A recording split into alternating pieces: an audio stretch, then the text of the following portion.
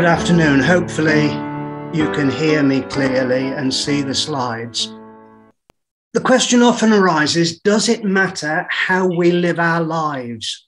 What sort of people we are? Very often today, people say that we are free individuals, that we should be able to live precisely as we like. If our philosophy is eat, drink and be merry, then that's good. If we want a different style of life, again, that's good. The important thing is we have individual liberty. We are free people. We have rights. We have freedom. We ought to be able to exercise those rights. Therefore, people should show tolerance. And the philosophy is based on the idea that everyone is right, irrespective of what they do, and no one is wrong. Life is about opportunity. And if we actually want to benefit from life, what we've got to do is take our opportunities. And the philosophy is quite clearly, I'm all right, Jack. I will look after me. You look after you. Now, with that sort of background, the majority of people do seek to live what they would call moral lives. But then the question arises, whose morals? If you have a Christian commitment, the next question is, well, yes, but what sort of moral life should you follow if you are a follower of Jesus? How should you arrange your life to live in the modern world, but be obedient to his teaching? And does it matter? I think this was the question asked by the Apostle Peter in that chapter that we read from. Now, the context is very important. He is writing to committed Christians. He is writing to men and women who at one time were not Christians, but were converted.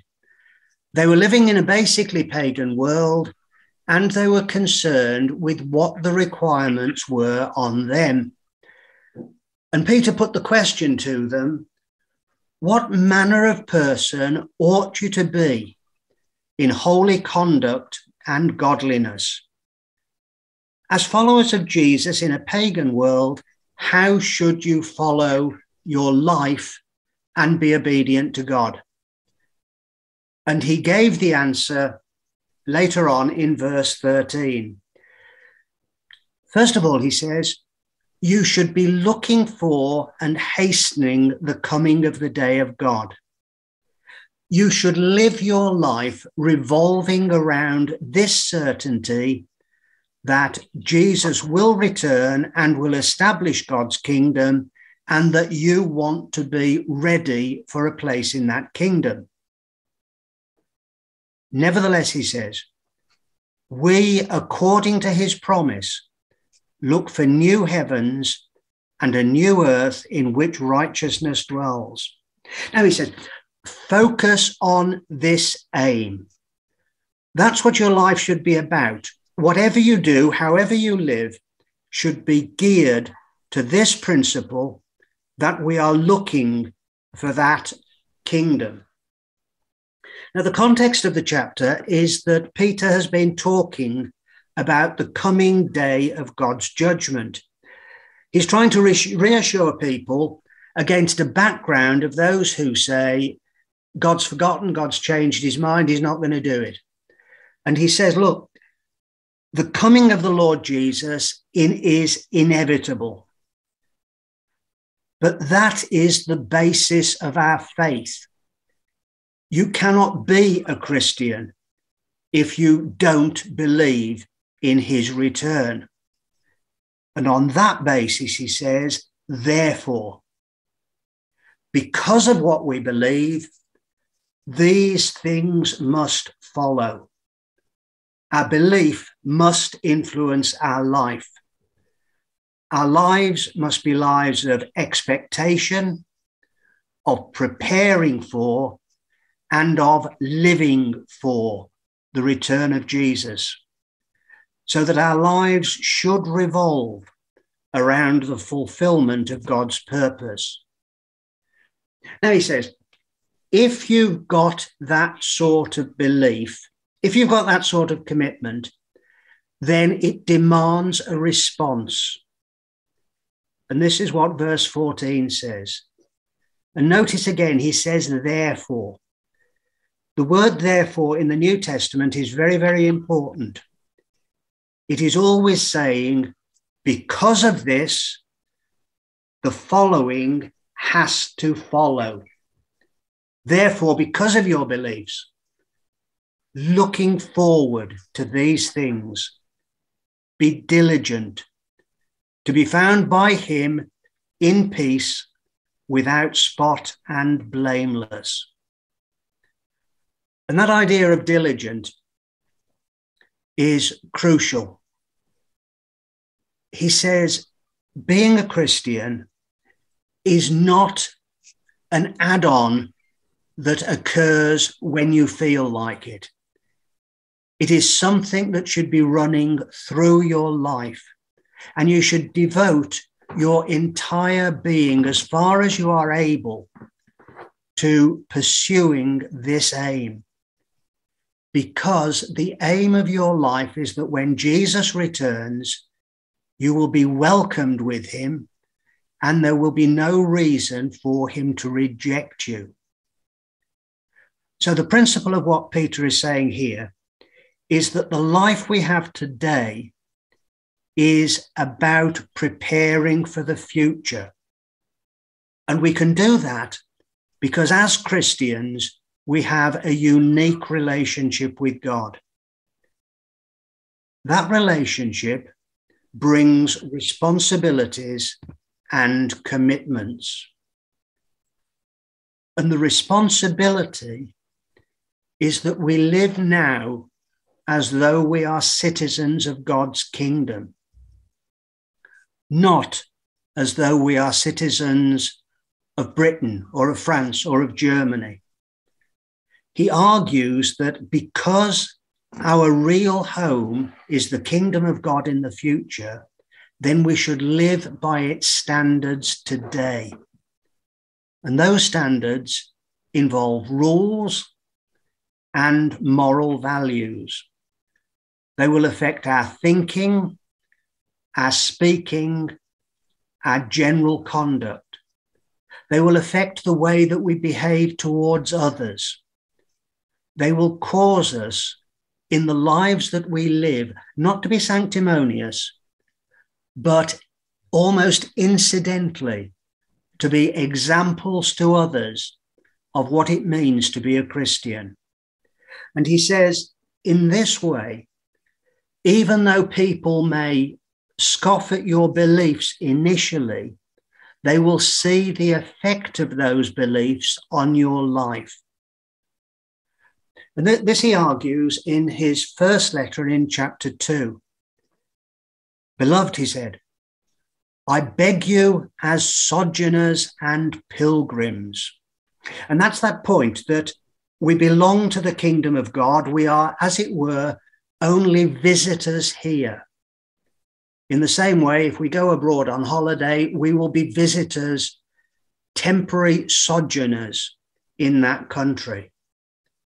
So he says, as citizens of the kingdom of God, abstain from fleshly lusts which war against the soul, having your conduct honorable among the Gentiles, that when they speak against you as evildoers, they may, by your good works, which they observe, glorify God in the day of visitation. And those last few words are the critical ones. The Gentiles, those who are, in this case, not Christians, may very well criticize you, they may condemn you, they may abuse you, but they will be won over by the way you live your life. And your objective, as far as your fellow men should be concerned, your fellow people, I should say, your objective should that through your influence, they will seek to glorify God and therefore be prepared for him when the Lord Jesus returns. So what this involves is a practical daily commitment. There's a hymn that's got the line, 7 whole days, not 1 in 7, I will serve him. And this is the essence of what James said in his letter. Chapter 2 says, what does it profit, my brethren, if someone says he has faith, but doesn't have works? He says, you can talk until you're blue in the face about all the things that you believe.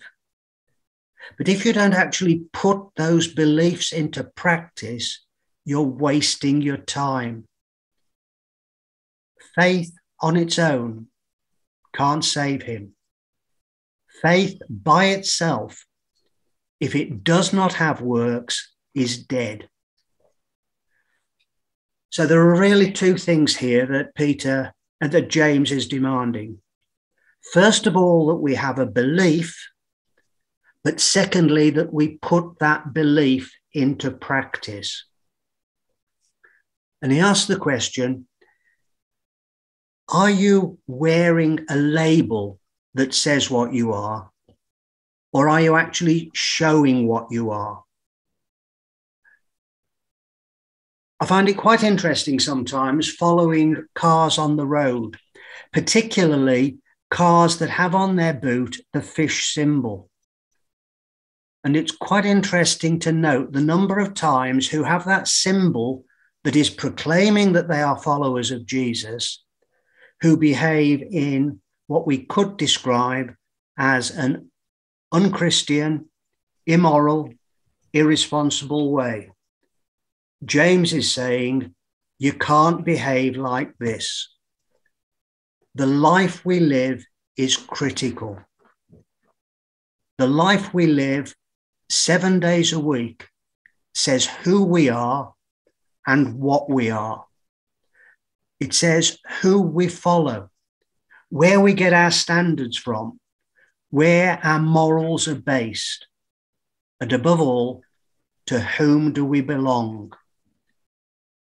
And it raises the question, is what I claim to be the same as what I am?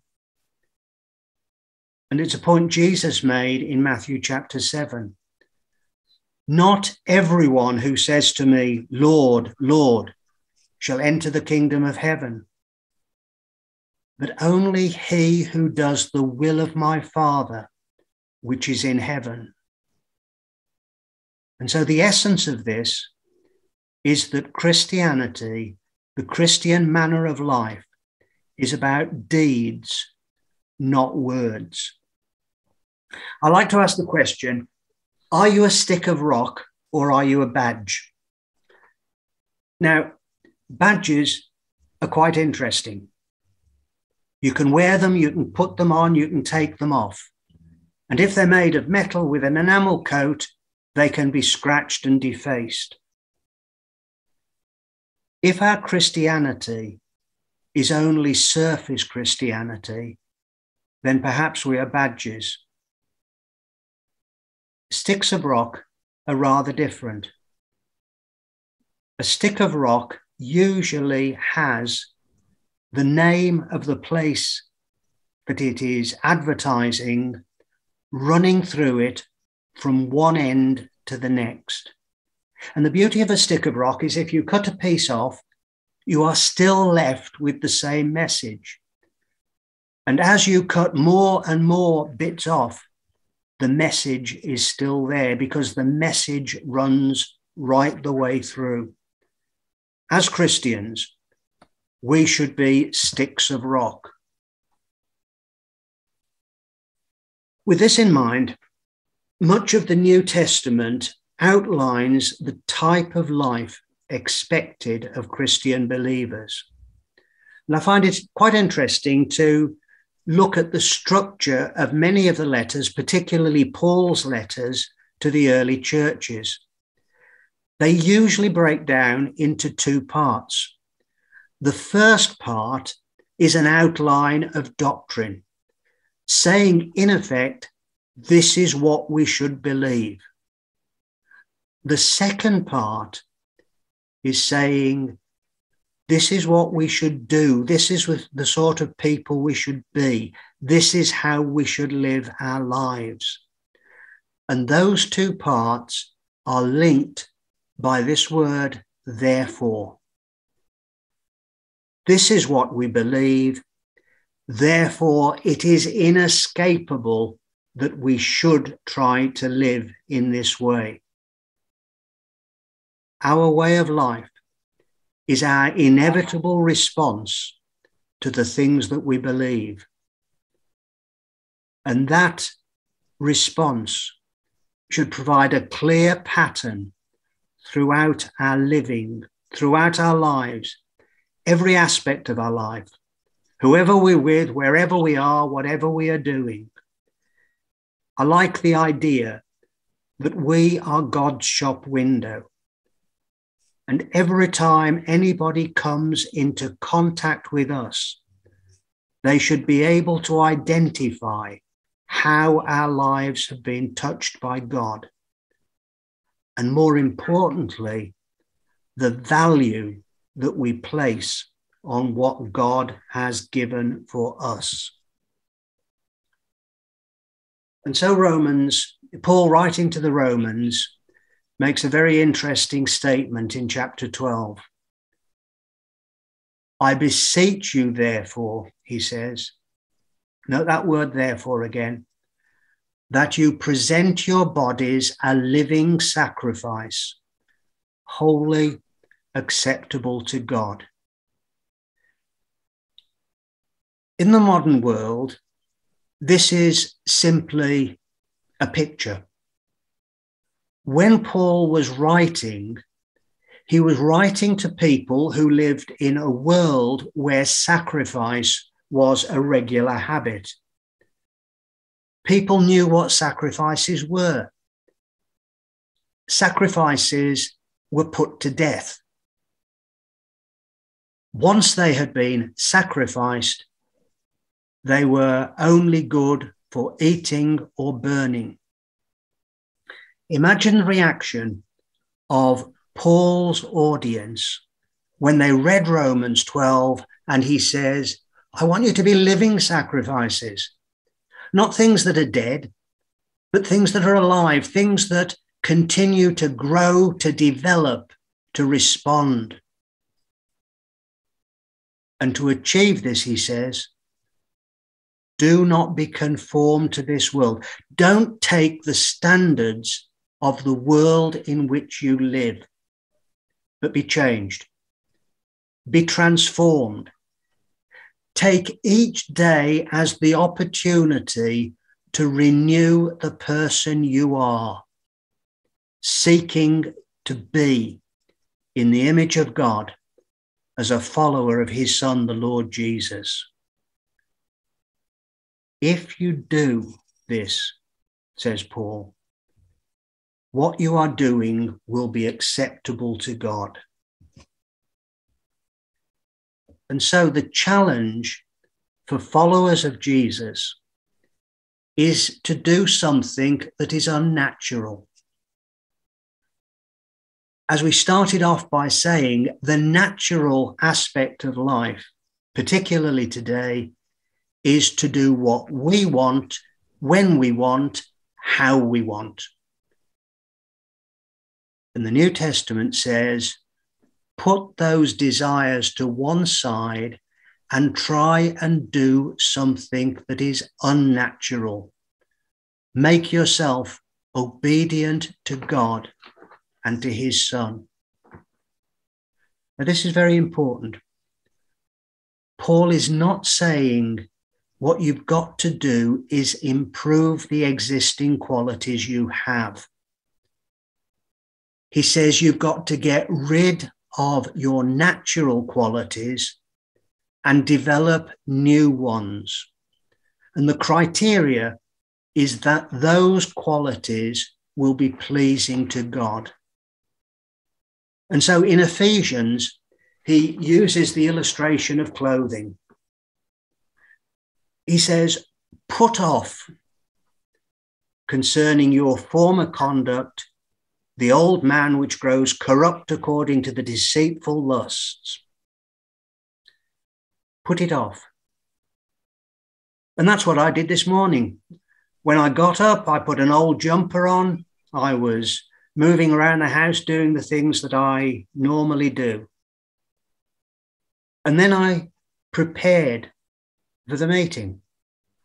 And I took off my old jumper and I put on a new one. And that's what Paul says we must do spiritually. We must put on a new man that doesn't reflect the old qualities, which he describes as the deceitful lusts, but a new man created according to God in true righteousness and holiness. And that, he says, is what we have got to do, and that is how we present our bodies as living sacrifices. Because our lives in Christ are a time of learning, of improving, of developing, and of growing. He emphasizes why this type of life is necessary, and a number of points in Ephesians chapter 4. First of all, he says, you've got to think who you are trying to impress. If you don't put off the old man, then you will grieve the Holy Spirit of God. What you've got to do is not to grieve the Holy Spirit of God, but to try and please it. Because it is through the Holy Spirit that you were called, that you were chosen for that day of redemption, that you were given the invitation to his coming kingdom. And then the second reason, he says we should be forgiving one another. But why? Because we've got an example. And the example is the way that God forgave us through Jesus Christ. If God did that for us, we ought to take those characteristics and develop them in our own lives. And in Ephesians 5, another example, as Christ also has loved us and given himself for us. We said the focus of our being should be thinking of and preparing for the coming kingdom. But the only reason that we can do that is because of the willing offering and sacrifice of the Lord Jesus. He didn't have to die in the way that he did at that particular time, but he chose to, because this is what his Father wanted. His obedience is described here as a sweet-smelling aroma, something that will please God. We should model ourselves on this and seek to obey God so that we may please him. So, the Christian way of life is a life of awareness. Awareness of what God has already done for us. Awareness of what he has promised to do for us. And awareness of the glories of his kingdom that will be established. The life we live now should be a response to his love, shown in the past and to be seen in the future. The life we live is a measure and reflection of how committed we are to him and to our belief in the Lord Jesus. And so 1 Peter 4, if you are reproached for the name of Christ, blessed are you. What does he mean? If people abuse you because they recognize in you a follower of the Lord Jesus Christ, then you're obviously getting something right. They can see in the life you live the person who you follow. And so, if anyone suffers as a Christian, let him not be ashamed, but let him glorify God in this matter, because you are living the right way. I'm very fond of the saying attributed to Francis of Assisi. He said to his followers, "Preach always. Only if necessary, use words." We don't have to tell people that we are Christians. We should show them. Thank you.